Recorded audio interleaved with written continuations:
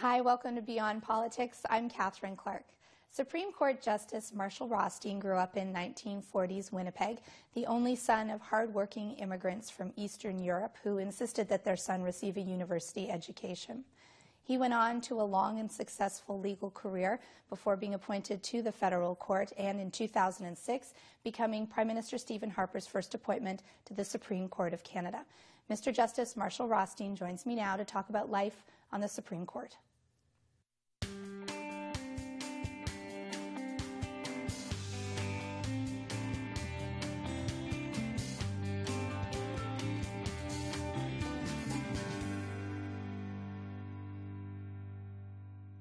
Mr. Justice Marshall Rothstein, welcome to Beyond Politics. It is a true pleasure to have you here. Thank you. My pleasure.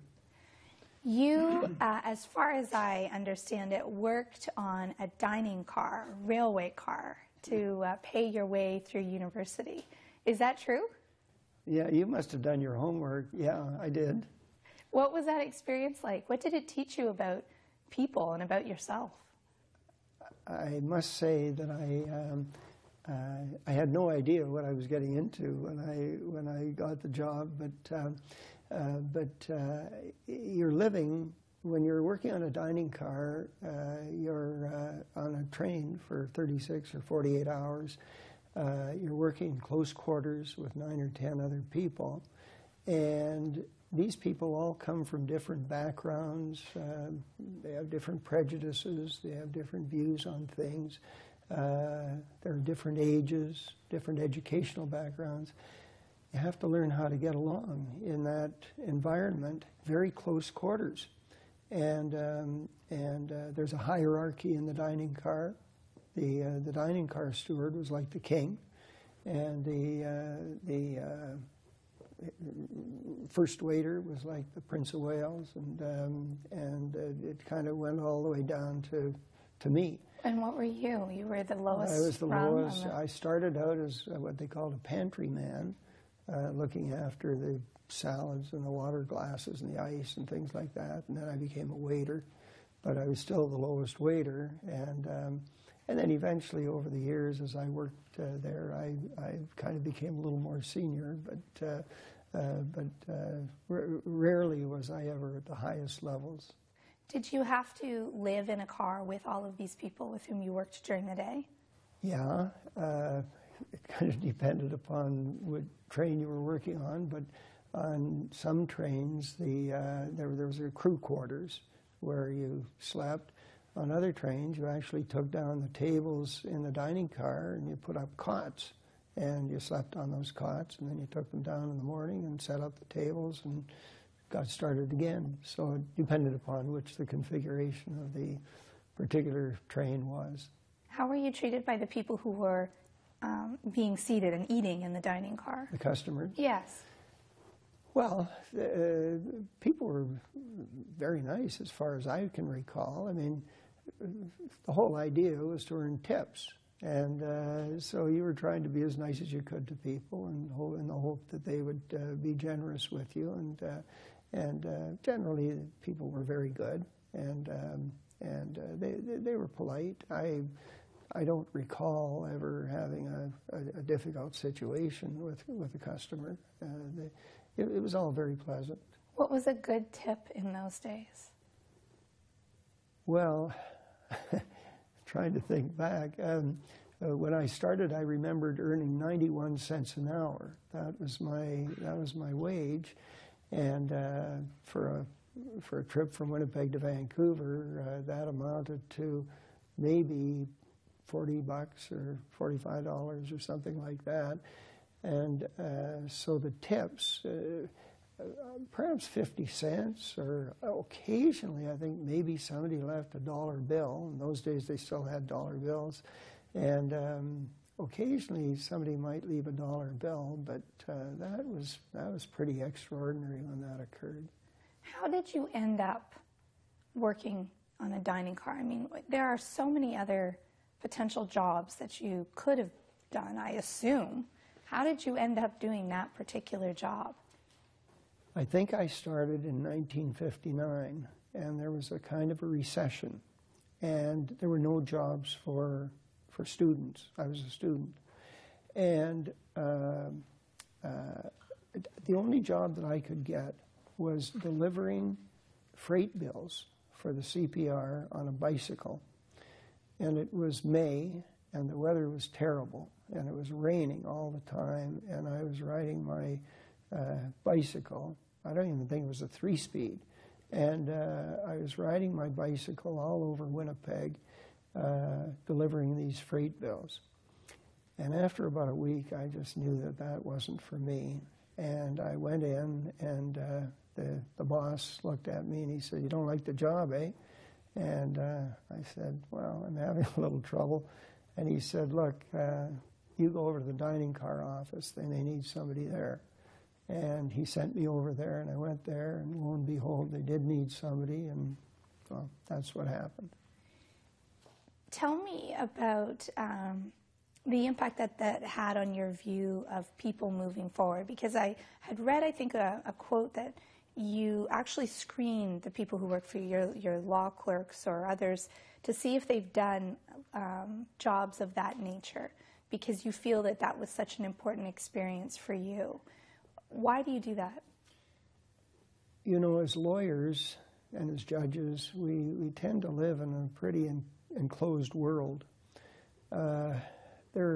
Most people in the world are out there slogging out very, very difficult physical work, sometimes dangerous work.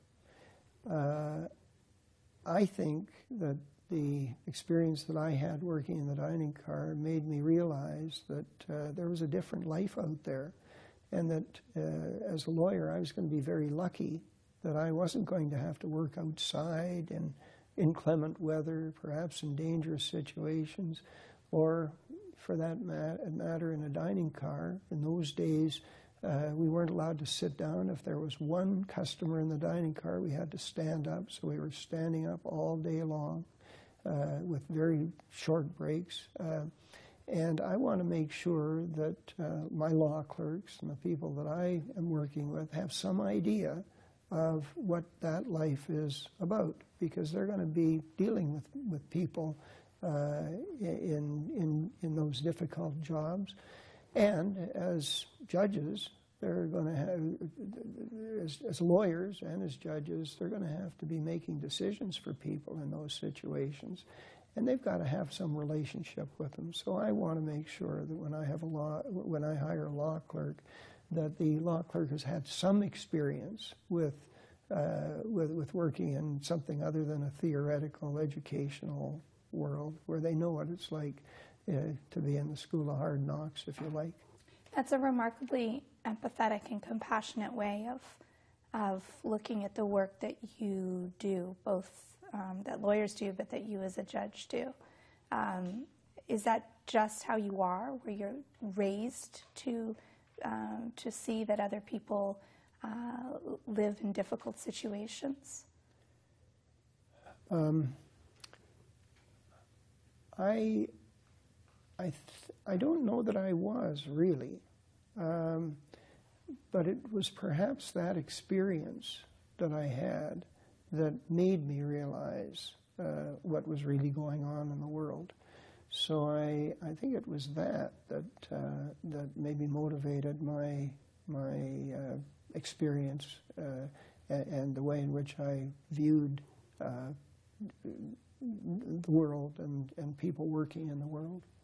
Your parents had immigrated to Canada from Eastern Europe, and they came separately, yes, as I understand, and they met here. Yes. Is that right? Yes. Yeah. What were they like as people? What were they like as parents?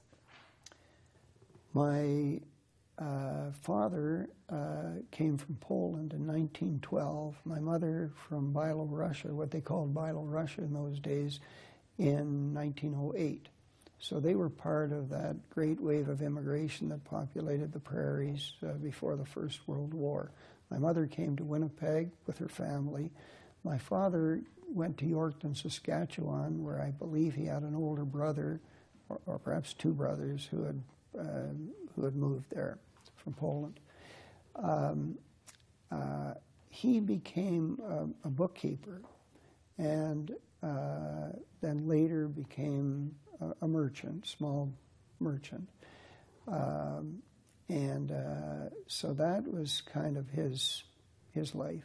My mother had become a school teacher, and she had been a teacher, and then I think when they got married, she stopped working. That was the custom in those days, and so that was their working life.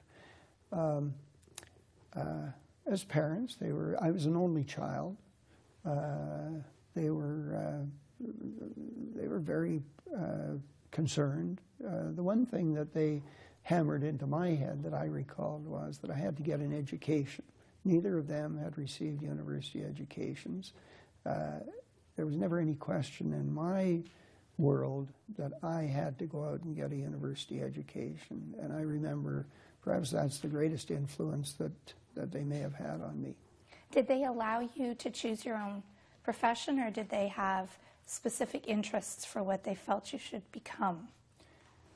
Well, my father was kind of a numbers guy, and I know that he wanted me to become an actuary. He thought that being an actuary was the greatest kind of job that there could be, but he had to settle for a lawyer. Was he okay with that in the end? In the end, yeah. Did he have a problem with it? No.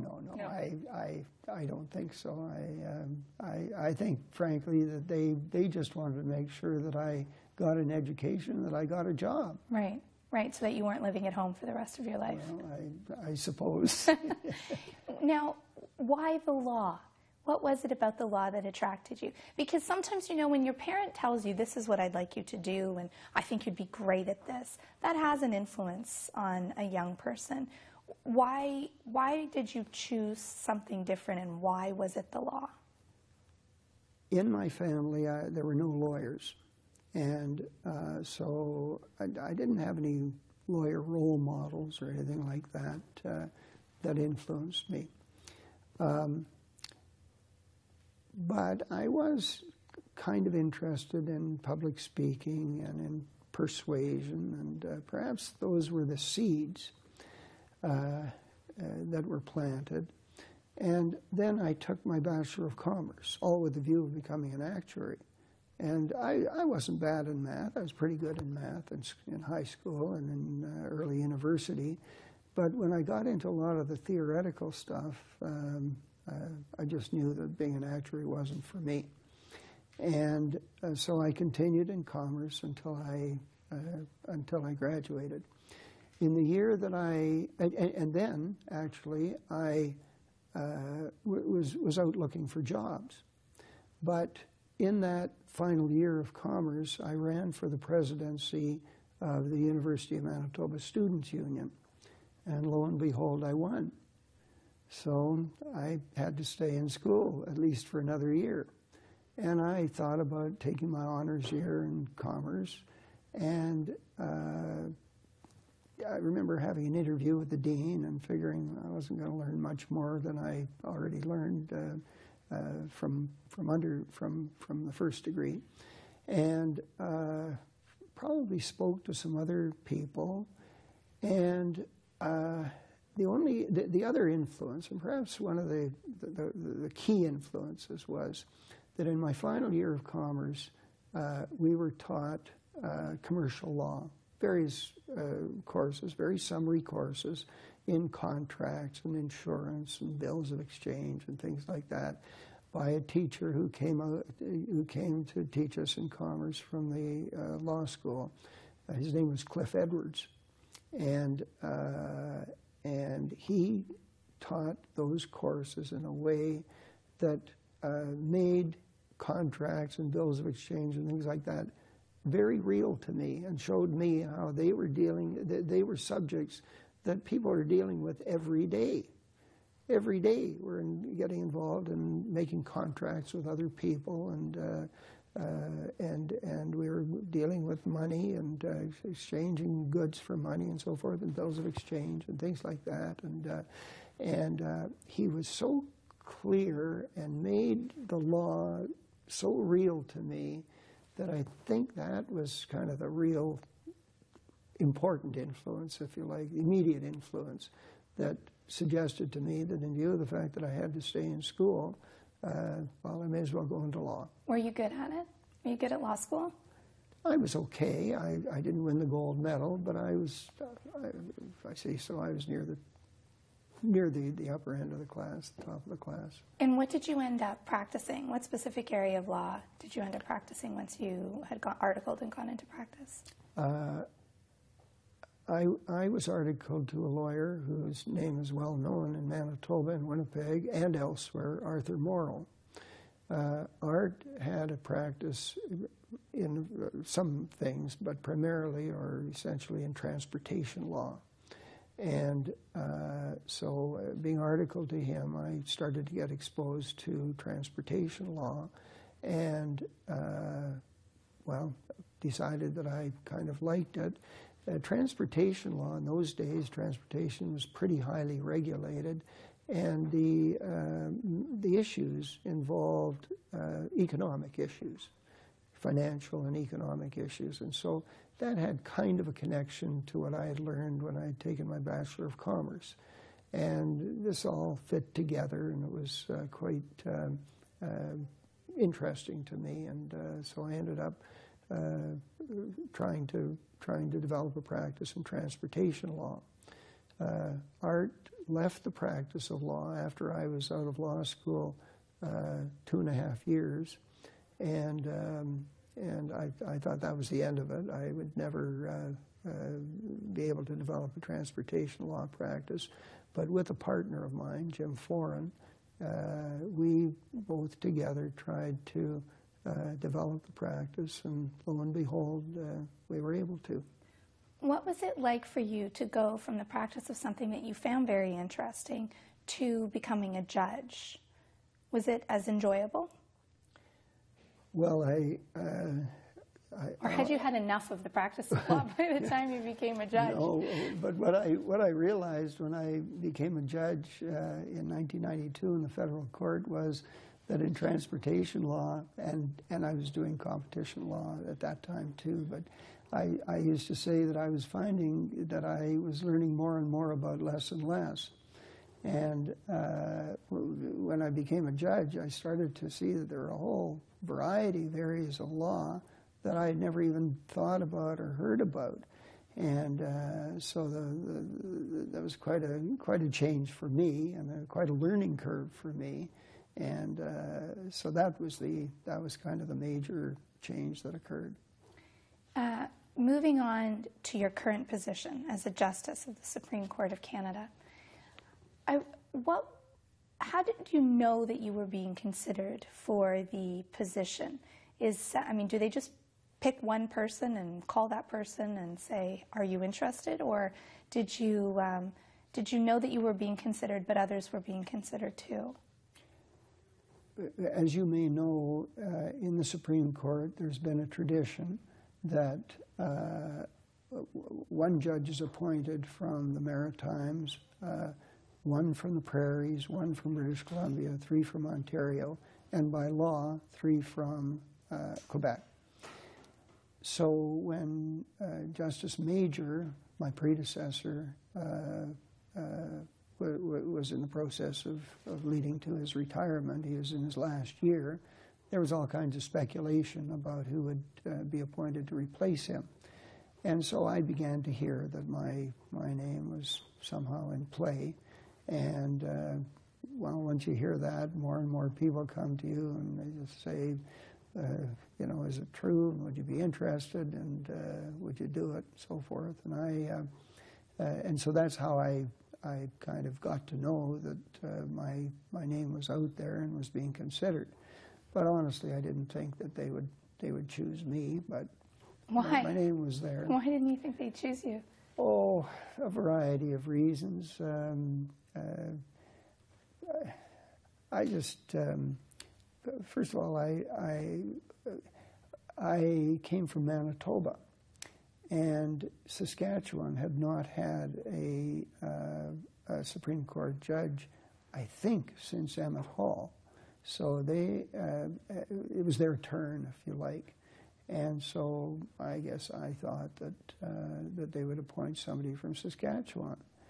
And there were some other reasons, but I really didn't take it too seriously, at least not to begin with.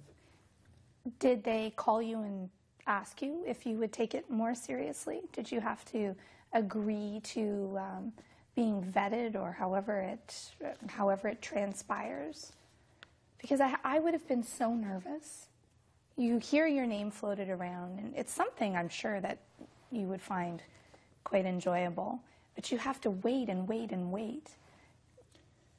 Well, you know, as people were talking to me about it, you know, they said, well, you're going to have to accept it, or might you not accept it? And I remember saying to myself, well, if I'm asked, I think I'd probably accept it, but I'm happy in the Federal Court of Appeal, and so if I got it, I would be fine. If I didn't get it, I would be fine. And so it wasn't really, I wasn't looking at it as if it was the Holy Grail, if you like. I don't mean to downplay it, but I didn't view it as the burning desire that perhaps some people thought thought some candidates would have. Where were you when you received the phone call asking if you would become the next Well, justice? I was in Toronto, and I was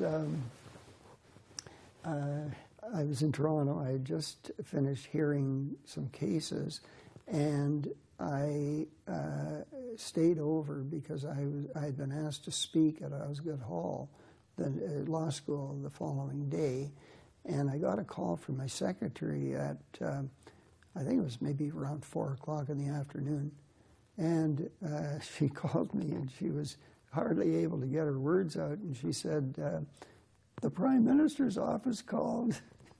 And so I said, well, okay, and so she put me through to the Prime Minister's office, and the person at the Prime Minister's office said, if the Prime Minister called you in an hour, would you be available? And I said yes.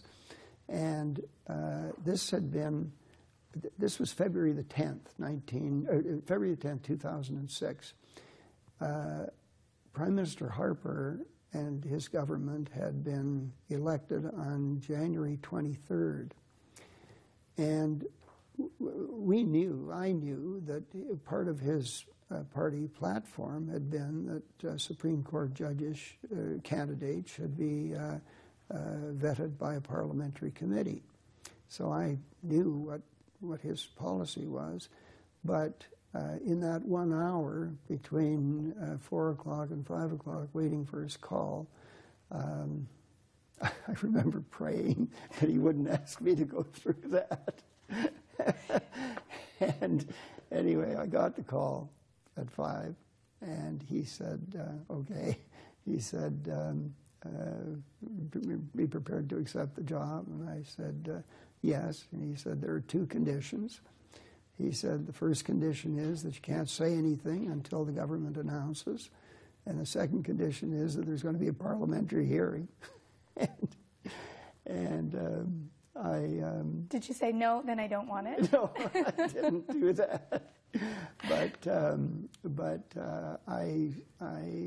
I said to him, well, what am I to expect? And he explained to me that the parliamentary committee would be a process, but not like the advise and consent process in the United States. They would not have the power to veto me, and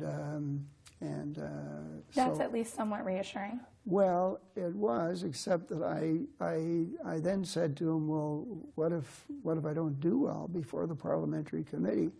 And his response was, just don't screw up. And so that was the call.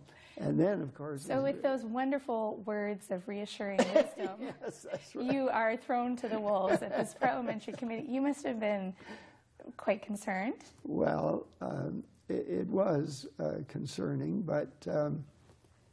you made it through. Well, you have... But it was terrifying. You have to go... life is full of challenging experiences, and you you have to go through things. And so if you're offered an opportunity and it's going to require you to go through something, whether you like it or not, if you think or hope you can do it, well, you do it. Has it all been worth it? I mean, having had to go through that trial by fire, was it? Oh, well, you yes. enjoy to work here. Well, look, I've been exceedingly lucky in my whole life, but, you know, the opportunity of getting a job here as a judge is very, very, very restricted. You have to be at the right place at the right time. And, you know, there are many people out there who are highly qualified, well qualified to be here. I just happen to be in the right place at the right time, and it has been a marvelous experience, an incredible experience being here and being able to have the advantage that we have of dealing with the issues that we deal with. I have a quote from the Chief Justice. She said, "Perhaps our biggest challenge will be trying to ensure that Marshall leaves the office somewhat before midnight." You're a tireless worker, apparently. She said they might have to lock the doors on the weekends. I've said before that when I took this job, they gave me a little raise, but my hourly rate went down. and